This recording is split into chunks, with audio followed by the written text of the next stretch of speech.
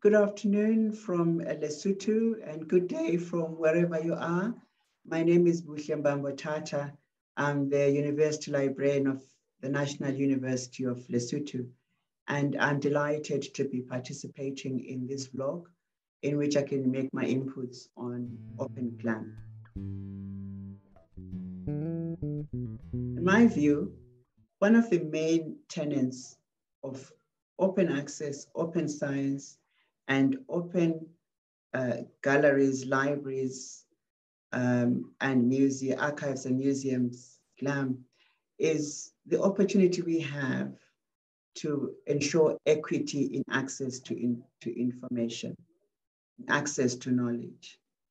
Open GLAM rather, enables us to equally share knowledge between North and the South in a digital space and ensure free flow of knowledge across geopolitical locations and across power structures. The first one for me is that because all this is happening in an online space, in a digital space, the whole issue of digital divide comes into play. There is a digital divide infrastructurally and skills and otherwise between the North and the South, but also even within the South between rural and urban, but also sociopolitically between male and female. There is a digital divide, and it makes that digital divide gets in the way of a free flow. But that is not to say that it cannot be fixed. We can work on removing the digital divide. The second barrier is the limitation related to cost.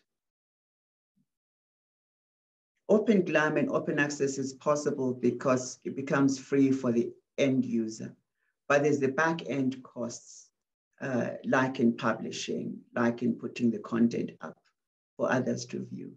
And that costs of loading the content, it becomes a challenge for authors and I think curators from the Global South, because the infrastructure to do that and the cost related to putting up the content is high.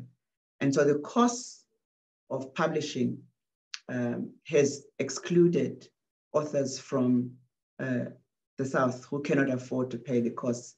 And as a result, we're beginning to see a trend towards hearing voices in open access only from the North, because the Southern voices are not able to meet the cost.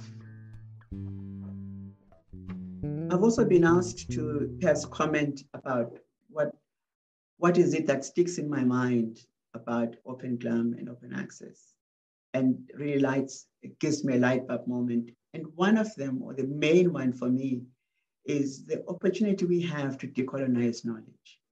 In Open GLAM, in open access, in open science, we have an opportunity to create a platform in which to decolonize knowledge and remove power relations to knowledge and amplify voices from the South, amplify global voices from the South.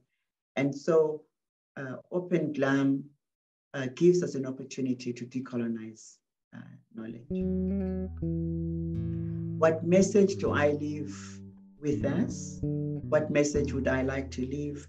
One that says we have a real opportunity here to work together as people committed to openness to content, to remove the barriers that get in the way of open, whether they are costs or whether they're infrastructure, to work together towards decolonizing knowledge, so that voices from the South and voices of the North get into an equitable space to be heard and remove those barriers and that make it difficult to share knowledge freely and create a space where North and South knowledge can coexist.